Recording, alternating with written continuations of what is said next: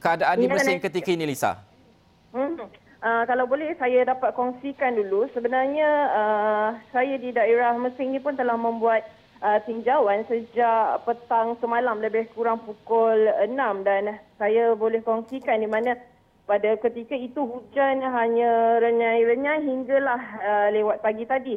Dan jika diikutkan portal meteorologi pukul 1 pagi tadi sebenarnya akan ada berlakunya air pasang di daerah Mersing ini. Tapi sebaliknya berlaku apabila tinjauan lebih kurang 2 jam bermula pukul 12.30 malam tadi di sekitar air papan dan kampung Tenglu mendapati keadaan berada dalam situasi terkawal di mana masih lagi hujan renyai menyebabkan air di beberapa kawasan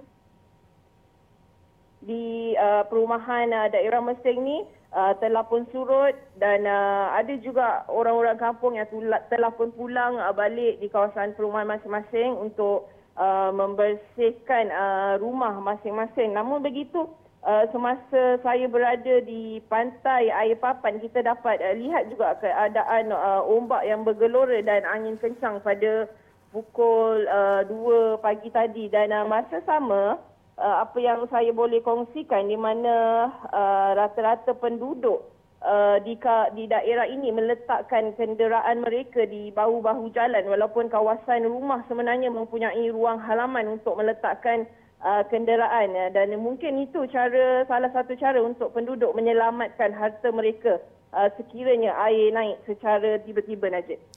Lisa, dari segi kadar memindahkan penduduk sekitar, bagaimanakah perancangannya kalau boleh dikongsikan? Kerana memanglah ada kawasan yang air belum naik tahap untuk dipindahkan dan sebagainya, tapi langkah berjaga-jaga awal itu adakah diambil oleh penduduk di kawasan yang mungkin ada risiko banjir? Kita sempat buat tinjauan sekitar pukul 9 pagi tadi di mana hujan lebat sejak awal pagi tadi sehingga kini yang turun tanpa henti dan kami sempat menemui beberapa orang penduduk di mana sebenarnya kebanyakan penduduk rata-rata menyuarakan rasa bimbang untuk meninggalkan rumah masing-masing. Namun persediaan awal yang kita boleh kongsikan, mereka telah pun mengeluarkan barang-barang asas ataupun dokumen-dokumen yang penting diletakkan dalam kedudukan yang tinggi. Ada juga yang mengambil kesempatan untuk membuat seperti rak tinggi untuk meletakkan dokumen-dokumen mereka. Ada yang letak kuali, pinggan mangkuk semua. Maksudnya mana yang mereka dapat selamatkan untuk persediaan awal ini mereka cuba lakukan, Tuan Najib. Saya dapat lihat.